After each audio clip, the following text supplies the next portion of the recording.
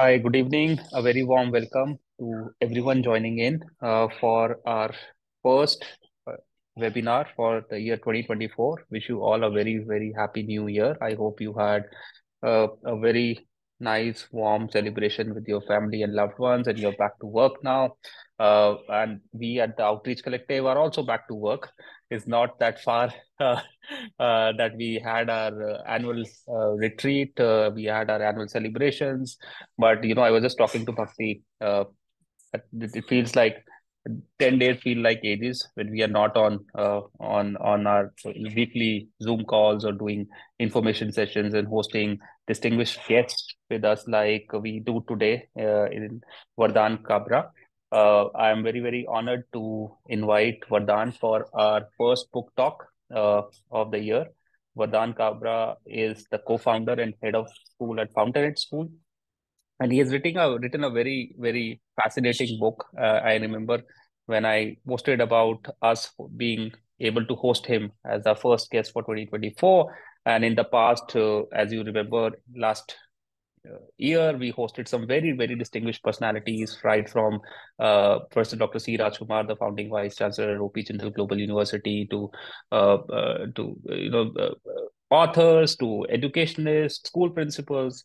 And I think what resonates with us with this book is what we have been trying to put across as a community, the objective for the Indian higher education revamp. And when Vardhan says reimagining Indian education, India needs a revolution in education and reforms won't do. He's actually striking a chord with all of us because that is what we all also believe as a community. And I'm speaking on behalf of the 300 plus the Outreach Collective members that I represent as the co-founder along with Bhakti Shah. Uh, and so we are going to talk about his book. We are going to talk about Vardhan is a very well known face in the Indian education space. He has been a revolutionary in itself. The Fountainhead schools are known as trendsetters, schools that have reimagined the way education can be done, in spite of all the odds that may be in front of us. So I'll just first like to briefly formally introduce him, and then we'll jump right into the questions. Vardhan Kabra is the head of school at Fountainhead School. He's also the co-founder there. He is a BTech and MTech from IIT Mumbai. He has a postgraduate diploma from IIM Ahmedabad. He co-founded Fountainhead School preschool with Ankita. He has led the operations of Fountainhead School in Surat since its inception in 2008. He is responsible for the overall academics and administration of the school.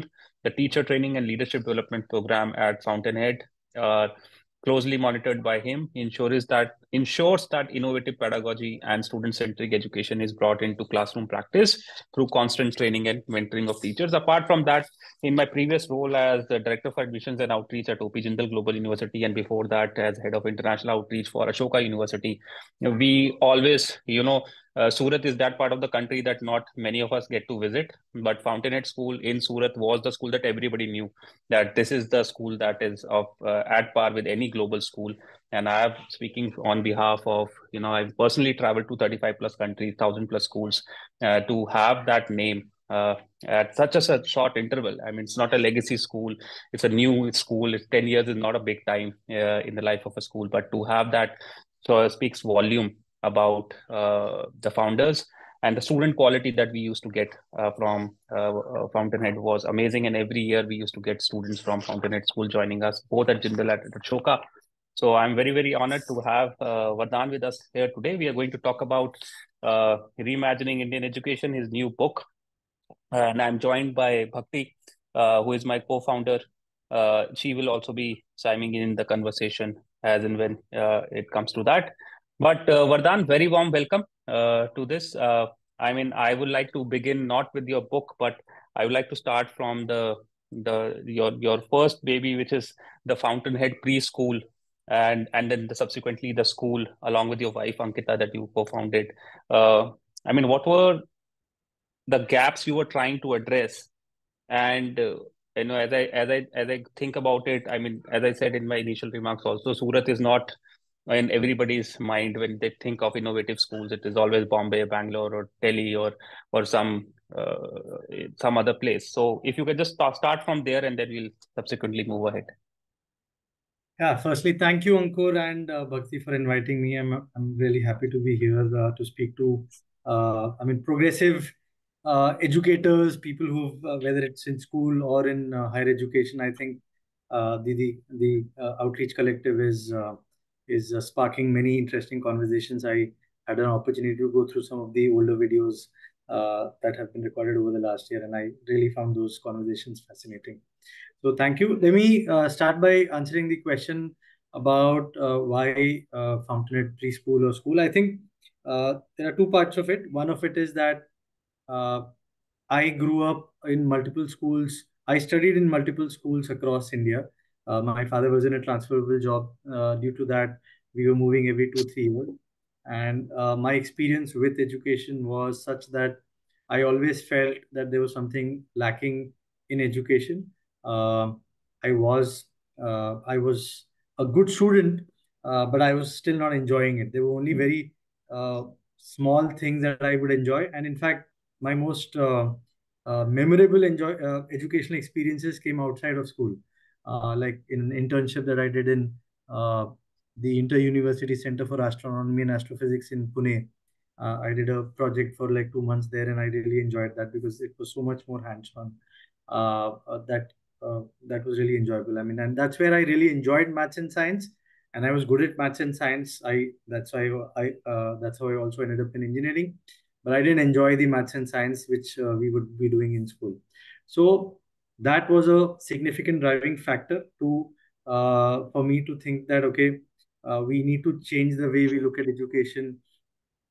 It needs to be both meaningful and joyful. So that was trigger one, and the second was just coming from maybe an environment where I just wanted to do something on my own rather than take up a job. So I think those were the two driving factors to start a school. I think it happened in Surat as a choice. Both Ankita is my batchmate from Ahmedabad, and I don't have any roots in Surat. But we were looking at essentially tier two cities instead of tier one cities because we didn't have a lot of we didn't have essentially funding we didn't have. So we to start a school in a metro would have been a much more of a task for us to figure out, I mean, the land and the funding for it. So that's essentially the reason why we're looking at tier two. We did look at a bunch of other places. We looked at Jaipur and Navi Mumbai and Chandigarh and Ludhiana and Jaipur and Indore. Like we actually visited, researched, spoke to people, uh, Wow. and then based on that, we decided on Surat because for two, three factors. One, economically, it was doing really well. This is in 2003, 2004. It's still doing quite well, so that's been a good decision in hindsight. And educationally, it didn't have a lot of good opportunities for students and parents. So those were like two reasons which prompted us to be in Surat. And we were in Ahmedabad right before this. So that also made it easier for us to understand the context and be here in Surat. Interesting. That is very, very interesting. So you actually uh did look out. I seriously thought Market you had some research, family roots and yeah, everything there, and that's why you went to Surat. But this is very interesting. So you did quite a bit of market research, and then you finalized correct. Surat as a location, because setting up a school in India is quite a Herculean task in itself, right? You need to follow a lot of I mean, it's substantial investment also to set up. I Correct. mean, I'm assuming, because in TOC, the running dream is that someday we will have our own school. We are registered as a society. So Right. sometimes we talk with the community members and say we think of starting a school of our own, maybe a TOC school, because a lot of us are the same. But that is so inspiring to know. So I mean, just a side question to this. I mean, how long did you take time to do your market research and survey and then finalize Surat? I mean, what was It the took project about a timeline? year. In fact, the second year at Ahmedabad, we spent a lot of time in doing this. We had a course called Laboratory for Entrepreneurial Motivation. It's run by Professor Sunil Handa, who is who is an IMA alumni and was a visiting faculty for this course. He's an entrepreneur himself, and he runs this school called Eklavya School in Ahmedabad. Some of you may have heard about the school. We have heard about the school, yeah, Yeah, some of Eklavya. you, yeah, it's almost 25 years old now. So Okay. I think that was one of the starting points to in terms of research. And then Ankita and I also did a one credit course with the RJM Center of Education and Innovation at IIM Ahmedabad. We did a one credit course there on studying innovative schools in India. So we actually, as a part of that, we actually visited 25 odd schools at that point of time, and to understand what is happening in India. So that Wow. whole year we spent in like doing research and talking to people, understanding what is happening. It was not. I have to say that education was not the only thing we were looking at that point. At least in the start of that second year, Mm-hmm. we said, okay, let's look at all possible options of what we could be doing, and then distribution and retailing and manufacturing were all possibilities. But education, of the because of the background I mentioned about myself being wanting to do something in education, wanting to make a difference there, and the encouragement and mentorship of Professor Sunil Handa both helped us to make that decision that okay, this is the best time to do something as risky as this is when we are young and fresh out of college. You Vardan, I know, have to say this. Sorry, I have to jump in as yeah, the yeah, go native ahead. Ahmedabad. So I did my very early schooling in Ahmedabad. And interestingly enough, a lot of parents at that time were realizing that the Gujarat education system was really not good enough because there were mass promotions happening because of multiple challenges in the state. And I remember I was put in boarding school in Mount Abu, and which is a very popular Yeah. destination for a lot of us Gujaratis in Ahmedabad and around. But at that time, there was hardly a few schools like Sant Kabir, for example, who were Yeah. around. And I really wish that we had a Fountainhead back then in Ahmedabad because the options were so few. But as a Gujarati and as someone, as a native of the state, I cannot thank you enough for what you've done with Fountainhead because it is a very aspirational school, especially in a state like Gujarat, and came at a very, very important time when families were giving up on the quality of education in the state. So, phenomenal work there. And I have one question, Ankur, if you allow me. Go ahead, go ahead, go ahead. How did you envision the international curriculum as a curriculum of choice for Fountainhead? Yeah, I think that would be the natural next question. How did we come up with international curriculum? So we started off running the preschool first. I mean, in 2005. So like between 2004 is when we graduated. Between 2004 and 5, we again took a year to understand Surat and dig deeper into education, understanding what is good education. We of course didn't have a degree in education, so we used that time to understand good practices. Between Ankita and I, we read multiple books, did some courses. I mean, it wasn't a time of online courses so much, so it was like physical courses at that point.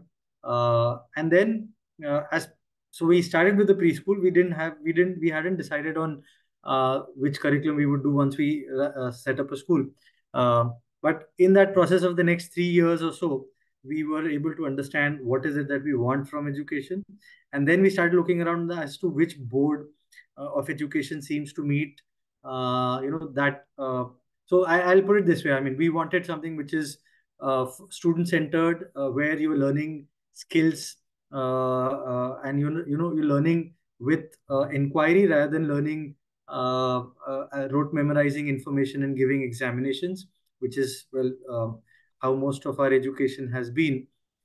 It is the NEP brings in a bunch of changes. There's no doubt, but the implementation, at least as a policy, the implementation is another matter.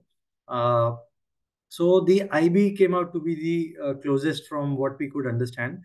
I would also say that it was we had limited understanding of what IB also means because there were barely 20 odd schools in India in 2003, 4, 5. And when we started off with the PYP program, which is the primary years program, there were only 12, 13 schools in India at that point, and all of them were in metros, is what I would think. Is what I remember. I mean, broadly. maybe one or two in like Nashik or some such places. So I think the IB curriculum was a big draw, uh, from the whole inquiry philosophy to the student centeredness, assessments being very multifaceted, not just exams and quizzes, but you have a range of assessments, performances, and process based, journal based. All of those things were a big draw for us. And when you, I mean, Vardhan, I think in my homework about you and the school work that you have done at the Fountainhead School, I mean, two words keep coming, repeating themselves. I mean, education should be meaningful and joyful, and you Yeah. just touched upon that.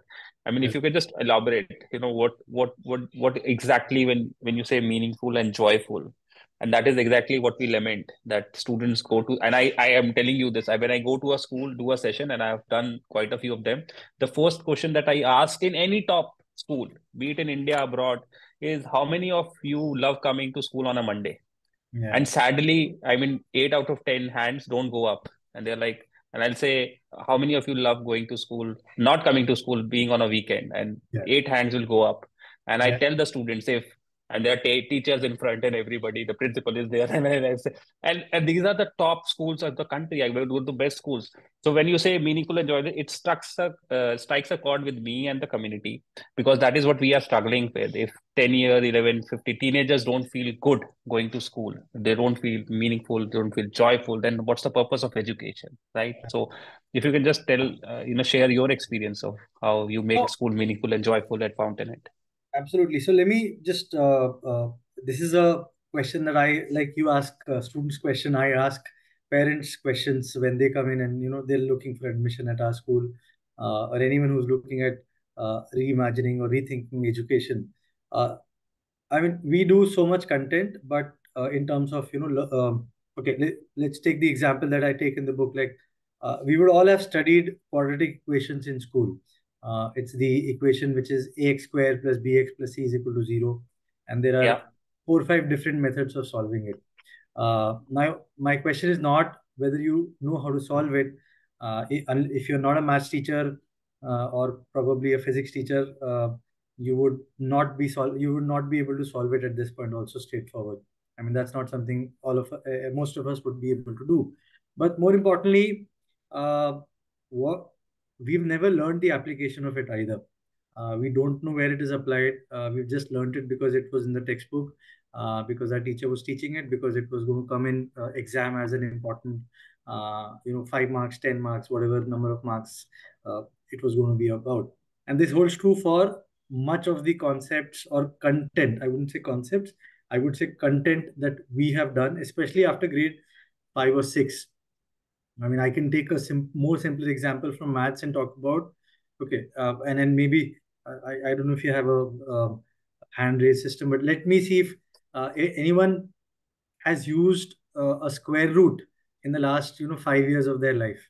Uh, uh, just for any other than teaching your kids, if you have kids, or or teaching in school, you've not even used a square root. And the problem is that there is so much content, and this is not just about math.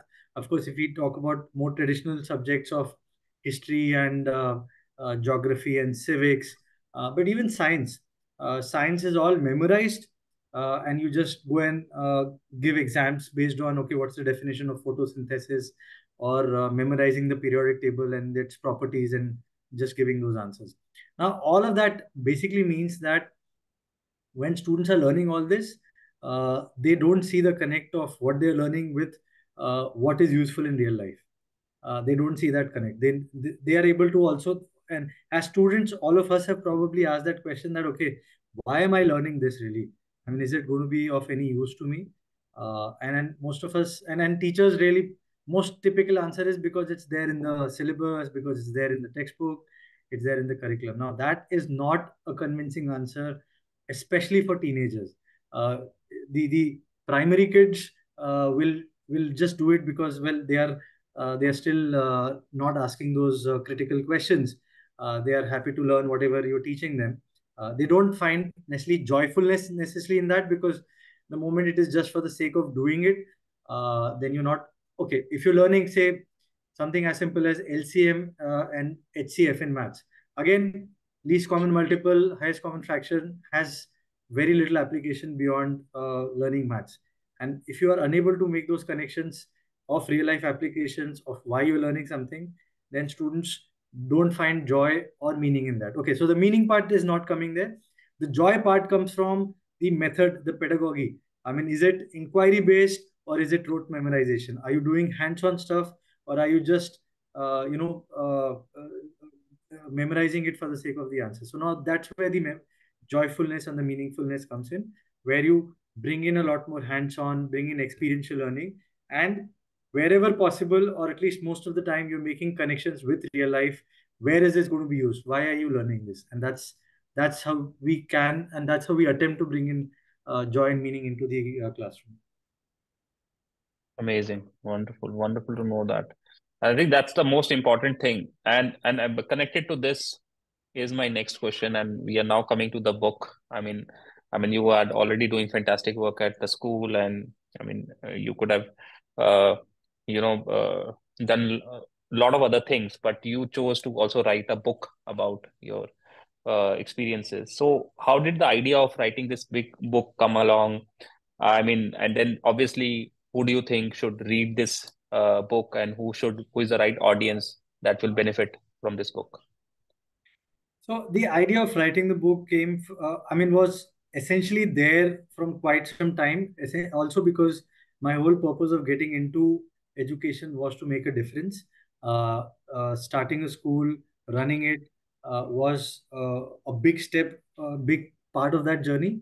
But now my next thought was, after doing it for maybe 10, 12 years or almost 13, 14 years, okay, how can I reach out to a larger audience, communicate, some ideas. It's not necessarily that I have the best ideas or we're doing everything perfectly. I don't think we're anywhere near that. But at least there are some learnings that I think that I can share. And that's where the intent of writing the book comes from. And then if you, and I can assure you that if you read the book, you would be able to connect to pretty much everything that's there. You would say, oh yeah, I have also experienced this, I've also seen this. Even if you're not a teacher, you would have seen it, experience the same thing as a student, or even as a someone who's associated with education very closely in non-teaching roles. So you would be able to connect very well, and you would say, yeah, this makes a lot of sense and we need to be changing this. The problem is that we don't know where to change it and how to go in that direction. That's where we get stuck. Which is what so the first part is about problems, and the second part is about possible solutions. Again, definitely not the best solutions or the only solutions, but definitely one direction that can be taken. So that's the thought process behind the book. And I think so. Given that context, I feel that I feel that anyone who's very closely associated with education should definitely read it.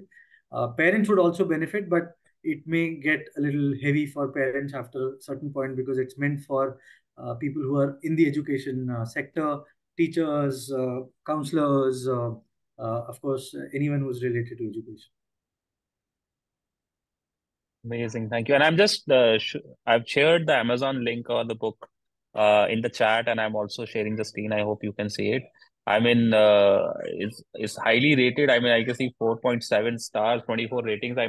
And I definitely have ordered my own copy after we set up this interview process and the conversation, because the moment I went through the index and I went through the summary of the book, and then I read some reviews about your book, everybody is exactly saying the same thing, that all of us have experienced the challenges that you have mentioned here in some part or the other, either in full or in some part, and we feel so connected what you're trying to do.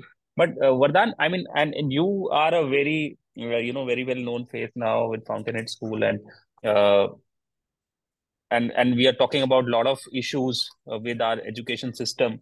But there are two aspects to it also. There is a good and there is a bad. Before we come to the challenges, also like to talk to you about what do you think are I mean, the strengths of the Indian education system, because Uh, One of the things that I feel is we lament about our Indian education system is rote learning. We say, oh, we are always about rote learning, rote learning, rote learning. But when we travel in the West, they have their own challenges where they feel that there are students. I mean, I'm going talking from my own experience. They feel that our children are not good at rote learning, and we need some of that also. So I mean, there is a balance that needs to be strike. I mean, I'm coming from a liberal arts background. I work with Ashoka and Yeah, Jindal talking about yeah, liberal arts all the way. But when I used to travel to US and Canada and these places, yeah, they were like, "Oh, Indians are so good at being doctors and engineers." And I mean, all of you are like IT professionals there, or you work like CEO of Microsoft or Google CEO, and they see these poster boys of IT tech, and then you go to US, all the doctors are Indians, most of them, and UK and all these places, and they feel that that's good because our children here in the West are not taking the heavy subjects, which is like maths and science, and they are going for the thought of social science subjects, which are much more easier in their own understanding. So, what do you think are the good things that we are trying to do here at Indian education? So I know you sent me this question. I had to think really hard about this. Yeah. So I'll tell you, and the reason for it is not that. Okay, let me put it this way: that one, there is a public education and there is a private education. Let's put it this way in India. Uh, as far as K-12 is concerned, public education is well behind all parameters that it needs to be. So it's difficult to say anything good. And I'm not talking about higher education. There are fantastic higher education institutes which are public educations. I have been to two of them, so obviously there are fantastic ones. I mean that are there. But as far as K-12 is concerned, public education is nowhere near up to mark, and there are states which are trying to do some things, but they're still well behind. And we have nearly 50 to 55% of our kids still go there. So let's also be clear Hmm. about of the remaining, so 45% or so, most of the kids are studying in schools are essentially what are called budget private schools, or which serve low income families. And again, for them, if they can just get to foundational literacy and numeracy, do that well, I think that's a big achievement. That also is something that they do struggle with. So when we talk about at a scale, uh, I wouldn't find much to say that okay, we've been doing something really well. That's something that's my honest, I mean, and strong opinion on that particular point. Yes, we have a lot of, because we also operate at scale, there are obviously good quality private institutions which have been there for a long time. Some of our curriculum also has been, because it has been grounded strongly in, I wouldn't say only in the maths and science, but even in other subjects. But there is those students who are able to do well, are also able to progress well, whether it is in engineering, medical, IT, or so many other fields that Indians are good at. Uh, but I would also say that much of the excellence that we see in the corporate world or even in the academic world is uh, in spite or despite of the education. It is not thanks to the education. Obviously, when there are, I mean, at this point today, CBSE alone, there are 10 to 12 lakh students giving the 12th examinations each year. And if you look at all students giving 12th examinations, we're talking about a very, very large number. I, I remember, I think it's 2-3 crores if I remember correctly. Now in that number, obviously we are going to have very smart people who are going to go and become who are going to become very good engineers. See, when we say very good engineers, also let us be clear that most people coming from the IITs don't do engineering, right? All of us Yeah, yeah, all of us absolutely. Yeah. already know that they're not really doing engineering. They're doing They are everything. becoming stand-up comics, Vardan. Also, Yeah. also, but they're Also. doing everything else except engineering. So now it's not the institutions is not what is contributing. Obviously, when the funnel is when the funnel is so competitive, you are going to find, I mean, very good people coming out of that funnel in any case. So that is not surprising to me. And there are, as I said, public institutions. There are very good ones which do a good job when it comes to higher education. So there is obviously they've made a name for Indian education and for themselves. But that does not reflect greatly on the education itself is what I can say. And I can also say, I mean, and as you said, you've been to so many foreign universities. I agree. Foreign schools. I'm not saying that what someone else is doing is perfect. I don't think there are pretty much every education system in the world is struggling in some way or the other. We are struggling at scale. We're struggling with foundational literacy, numeracy. They're struggling with purpose. They're struggling with keeping students motivated to study. STEM is definitely a struggle area for them. So you're right. I mean, I don't think there is a perfect system, but these are just some thoughts that I have. Vardhan, very interestingly, you mentioned the diversity of challenges depending on which country. And in a country like India, it's not even about the country, it's about the state or the very local area that you cater to. Correct. And unless you're a boarding school, you are going to have to look at the community around you to make sure that your school is actually making an impact and is meeting the needs of the community around you or filling the gaps. We've seen a phenomenal rise in the number of private universities in India. And so it seems like a lot of entrepreneurs or businessmen or politicians with deep pockets are choosing to invest in higher education.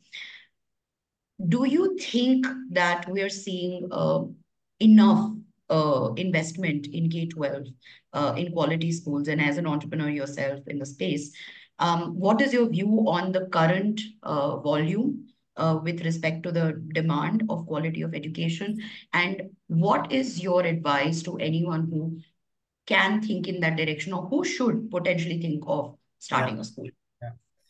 Ankur, can we also connect this with the question that you have on drawing of lots? I mean, because it's a very for Yeah, IIT. yeah, absolutely. Yeah. I mean, I can do that. I mean, that was our next question. Correct. I Correct. mean, you suggested, I mean, for those of you who may not know, I mean, I loved when I was doing my research in one of the blog posts that Vardhan has written.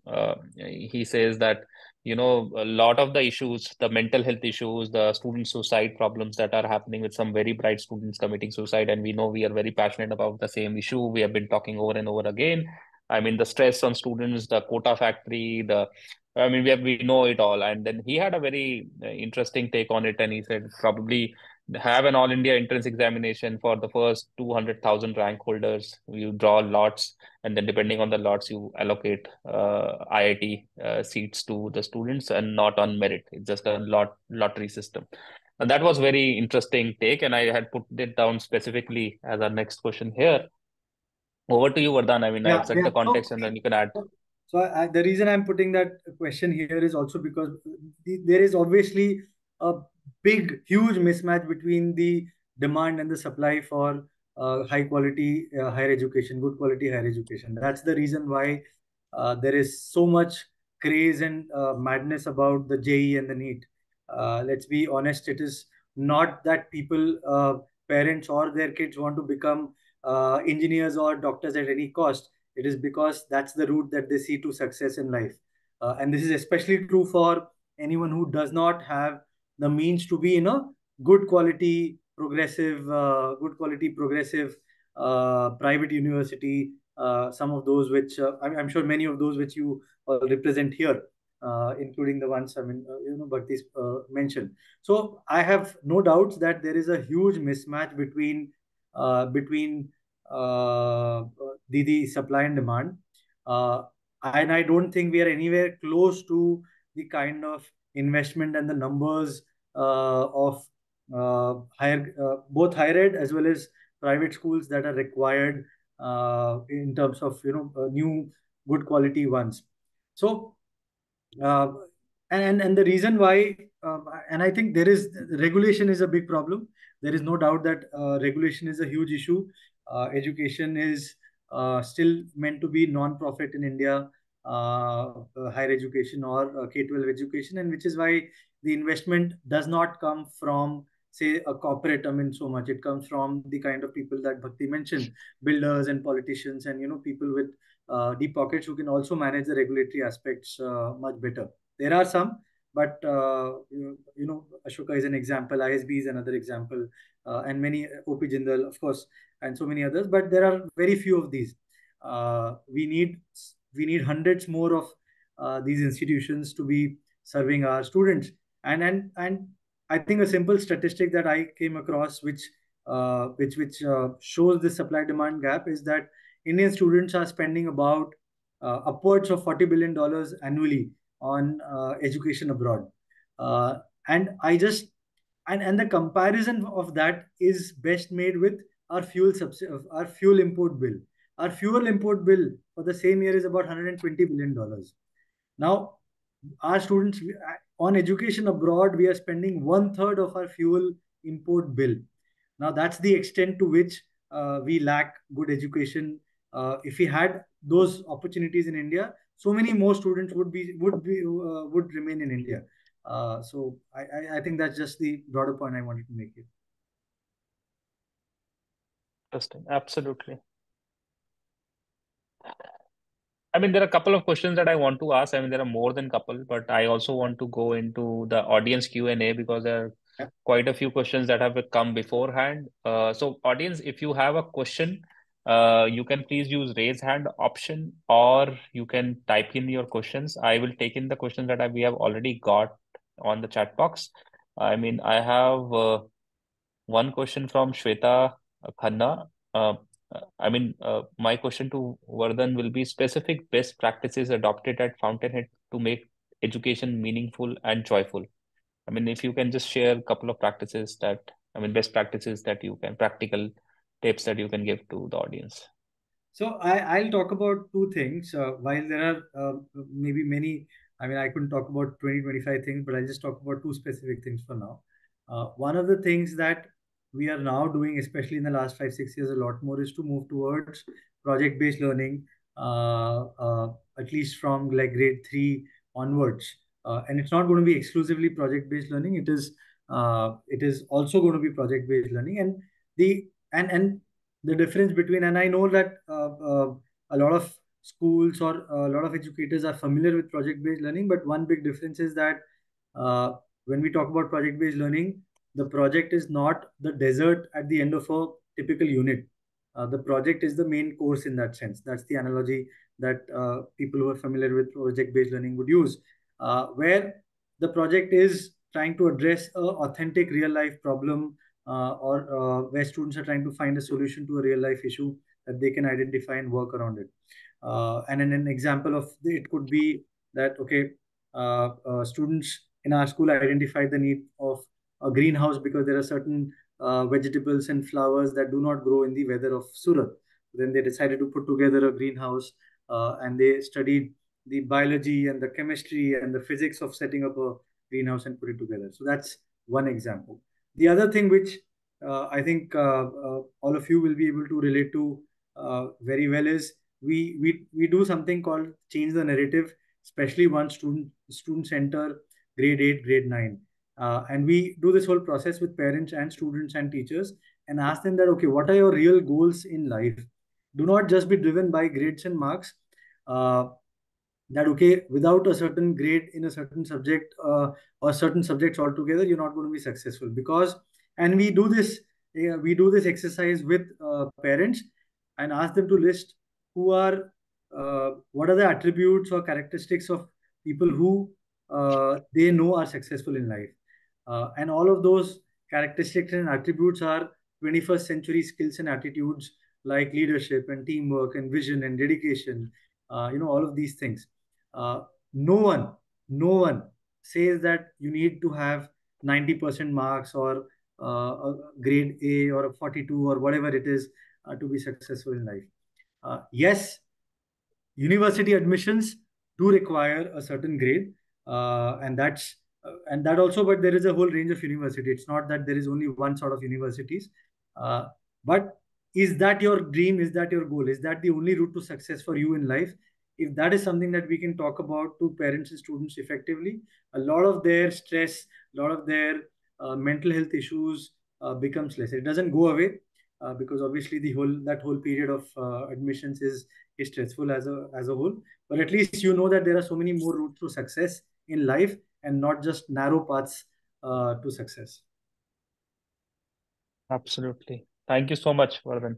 I see Kala has raised her hand. Kala, you want to go ahead? Thanks, Ankur. Hi, Vardan. Of course, I've delved into different aspects of your book, and this, of course, there's multiple questions, but let's kind of prioritize. There's two things I want to kind of ask you, but in terms of priority, one is let's look at the learning needs, right? Our learner profiles have considerably changed. When you're talking 21st century, we know from 20 years ago, learner profile has changed. And one of the biggest changes has been attention span. And that's a huge change in the whole schooling system. And that's not just for students, for professionals. You're always on multiple devices while you're studying. And hence, what's been one of the biggest observations that you see in that kind of learner profile? Also, given that you're not a big endorser for external discipline, right? So you've kind of said one must have self-regulated discipline. However, there is this whole distortion of learning. The disruptions are pretty extensive. So I'm very interested in that, because in many senses, every learner today has become a special learner. There was a time when you could talk about students with less attention span as a special learner, but now you're seeing this is pretty much the problem that every learner is facing. So I'm very interested in that. Although my second question was around assessment versus stackable units for competencies, but I won't delve into that. For me, probably priority will be my first question. Thanks. No, you're absolutely right, Kala. I think attention spans have reduced significantly over the last, say, decade or so, and especially during and post pandemic, and then during pandemic when students had complete freedom of being on devices all day, playing games and doing all kinds of things which no one could really track beyond the point. So absolutely, you're right. I think the solution to that is uh, rooted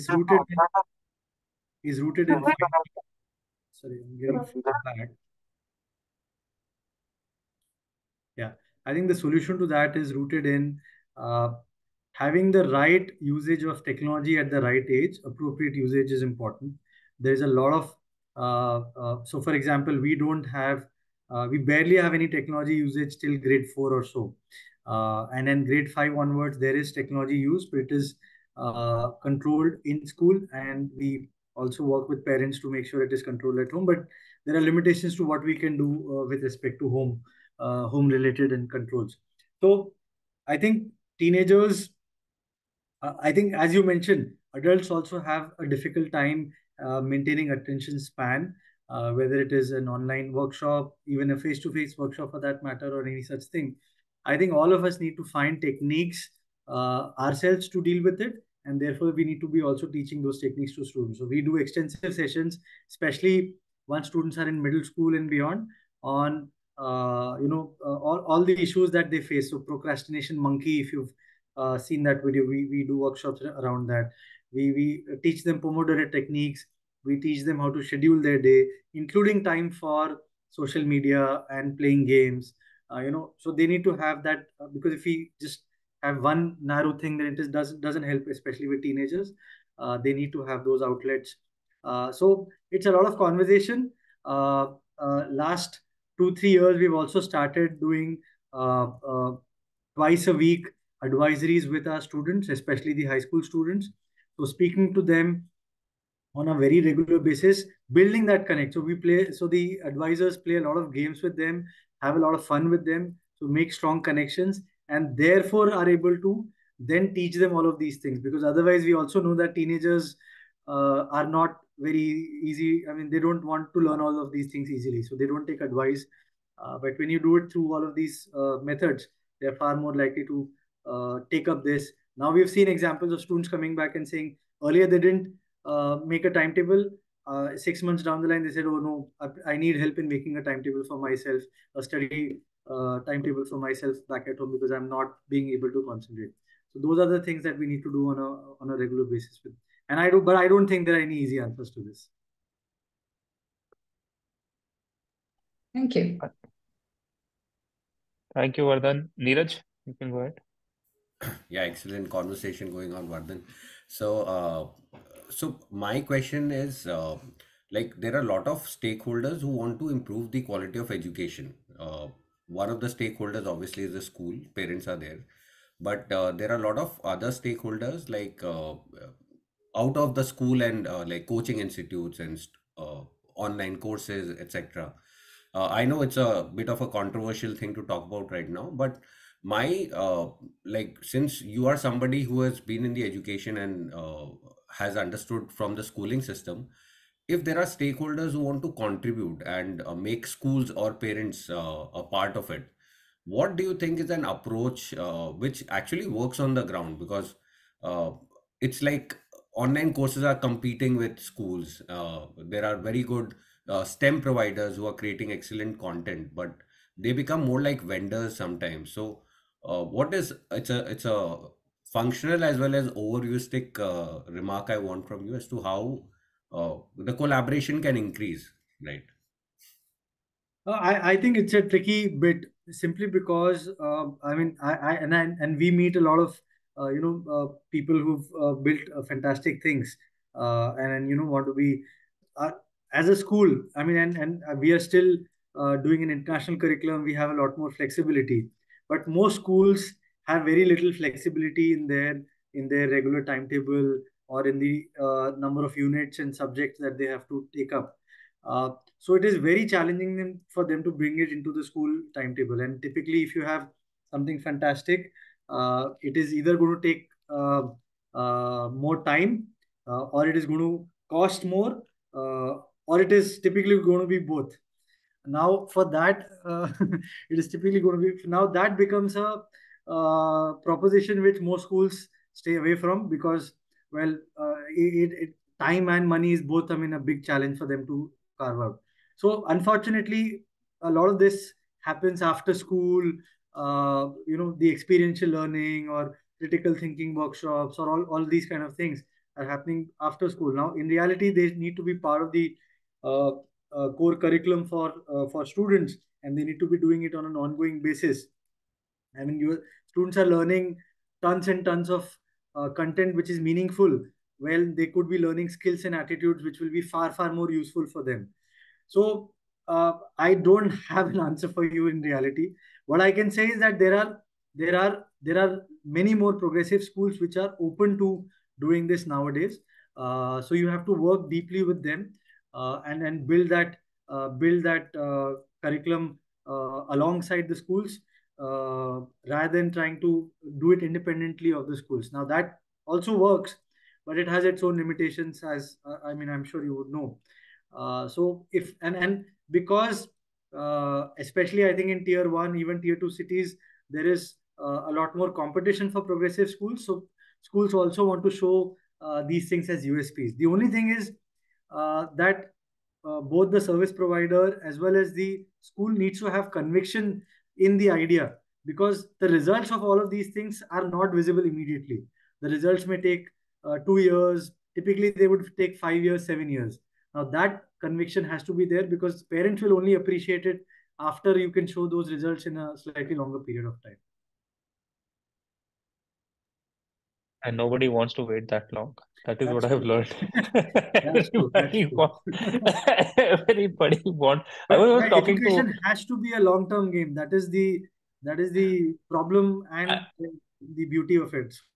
I was once talking to a bureaucrat. I still Yeah, remember this conversation a couple of yeah, years back, I think, somewhere. And I asked him, why don't we invest in education? And I yeah. see a lot of investment happening in infrastructure and everywhere. He says that it's easier to I know. showcase, right? Absolutely. And who will wait till 5 years, 10 years for a result to come out of an educational institution when you can? I mean, I'm not saying they need it. We definitely need that also, but definitely we need something in education also. I mean, that's the No, one way it's of simple. looking at it. The election cycle is a 5-year cycle. Yeah, So, yeah. and then And the it's actually not faster, a 5-year cycle, it's actually a 3-year cycle because the last two yeah, years are all about campaigning. So if you can't show results by that time, yeah, you would rather not invest there. So yeah. it You know, becomes a Ankur, it's the same analogy, Vardan and Ankur, for university recruitment. Why are you not investing in outreach and thought leadership and capacity building? And yeah. why are you investing in channel partners and agents? Because they Yeah. give you immediate outcomes. So that's just what it is, right? Like instant results. That is what I've learned in life. I mean, I thought only few places that I worked in the past had this problem, but when I go around the world, the same problem exists. Instant gratification. All of us need instant gratification. I mean, I am investing so much, and then I need 2x, 3x, 4x, whatever now, not 2 years, 3 years down the line. That's the sad part of it. I mean, and we talk about, planting the seed, watering it, then the plant will come out, then the fruit may be coming out after 4 or 5 years. कोई सुनता नहीं है हमारी बात. Sorry. Absolutely. Okay, so I have one very important question. I mean, one of the most passionate person to ask this question, he is not here, but he has typed in at least 300 words for this question. So I won't write out everything. His name is Himanshu, and Himanshu is a independent international consultant, and he's a very passionate educator, passionate TOC, and he was very excited that you are coming, and he was the first one to type in that question. I'm not reading out the whole question, but he says, I mean, in the current context, and he alludes to the issues at Harvard president resigning, and a couple of another Ivy League presidents were asked to resign, uh, and the whole situation around the war happening, and very polarized world that we are living in, where facts take a backseat and it's more about emotions and politics and everything. I mean, he says, what will be your advice to students in schools, who are looking to go to universities or studying in educational institutions? Most of the time, the students uh, goalposts are related to job or a family, the near and dear ones. But as a global citizen, what is it that Vardan will like to advise the youngsters that are going to enter university soon? No, I think firstly, I think building. I mean, I want to connect, like, make it in two parts. And I think you had this question about what would be the advice to students for whom the revolution may be too late for them. Yeah, absolutely. I'll What can they read do if that they've question gone out. through? I'll read that question out, because, and that's one thing that good, we can connect these two questions. I mean, I had mentioned, what will be your advice to students for whom the revolution may be too late? I mean, we don't have a Fountainhead in every district of this country. I mean, we have only it in Surat and maybe few other good schools, but not, as you said, public education it takes its own time. But how do we help these students? How do we ensure that they do not get shortchanged by the current education system that they have to go through with? So over to you. So I think the good thing is, thanks to the internet, thanks to YouTube, now generative I think learning has been democratized. There is so much that students can learn on their own. Uh, and what they need to recognize is that the jobs of today, as well as if they want to do something on their own, require deep skills, expertise in an area. Plus, you need to have so many of these general skills, whether it is leadership, teamwork, vision oriented, being able to focus, all of those things. That is what they should be developing. Their school, or most likely their college, may also not be teaching them if they're not going to a progressive school or a college, if they've not had the opportunity to go to one. But they have the opportunity to learn all of these things, and no one is stopping them. That I truly believe in. That no one is stopping them. No one can stop them if they take that responsibility and learn. There are online courses, service providers which will do that, but you can also do it at a very low cost, or at no cost. So I think, and they have to take on projects and challenges and internships, to really learn and prepare themselves for the world of work, rather than just aiming to get degrees which have very limited value, uh, even for the first job. Especially like if you're in so many tech companies now are hiring on the basis of GitHub projects, and not on the basis of the degree or your resume or your marks. So now that's not so easy to do in non-tech jobs, but it's going to happen more and more in that direction. So that's on the part of being ready for the world of work. But as far as global citizenship is concerned, I think youngsters do tend to either be indifferent, or they tend to jump to conclusions very quickly, or take a side very quickly. Yeah. So I think neither of those are helpful. To be global citizens, they have to really think deep, understand the issues deeply. Israel, Palestine, you could take a very quick, side and say that this is right and this is wrong. But in reality, I mean, it is a very, very complex and a very deep, long-term issue. I mean, it's been decades in the making. So students have to be advised, and they should be exposed to forums where they can understand all aspects. I mean, not just and deeply think critically about aspects, and not jump to conclusion, say that okay, he's right and they are wrong, or even saying something as simple as ki climate change is wrong and therefore we should stop using fossil fuels altogether. That's not going to happen, right? So Yeah. what's going to happen is things like the COP20 resolution that the COP28 took, small changes, but at least if it is in the right direction, and they can contribute to it directly or indirectly, that's the best that I think students can do. Perfect. So I will take one final question because we have run out of time. Just a couple of minutes. And I don't know, tutor. I don't know that your name. It's not there, but I'll take your question. What were the challenges, roadblocks that Vardhan faced while running Fountainhead School, and what is next in his to-do list for Vardhan? I mean, quickly, if you want to address Yeah, that. I can quickly answer that. See, the initial challenges were about land funding, regulation. Although regulation is an ongoing challenge, but that was the initial challenge for sure. Once that was in place, I think it was then it was a learning journey. There were challenges like, okay, how do you build a high generation of high quality teachers who themselves gone to very traditional schools themselves? How do you do that? So we had to evolve our own training process, teacher training process for it. How do you convince parents about, I mean, the need for a progressive education? Again, we do a workshop with them, and it goes on and on so that they are in the right frame of mind. So I think those are challenges which were fantastic learning opportunities. I think today's challenges are not so much in terms of any of these, but it can be connected to the next step. What do I want to do next? And I think for me, the both the challenge and the interest is to be able to now make a difference at a bigger scale in whatever way possible. And the book is a big part of that initiative. So talk to as many stakeholders as possible. Try and bring about a change in the mindset of people who matter, policy makers, decision makers, people who are working closely with schools and students. So that's my, I would say, broader next step. Within that, the exact nature of how things will work is something I'm still, it's a discovery process that's on right now. Thank you so much, Vardhan, for that wonderful conversation. We really enjoyed it. I mean, as I imagined it, this has been better than that. Thank you so much on behalf of the Outreach Collective. I'd like to express my gratitude on behalf of the community, my co-founder, Bhakti. I mean, it's been an honor to have you here with us, talking about your book, talking about your viewpoints on education, and quite a few of other things under the sun.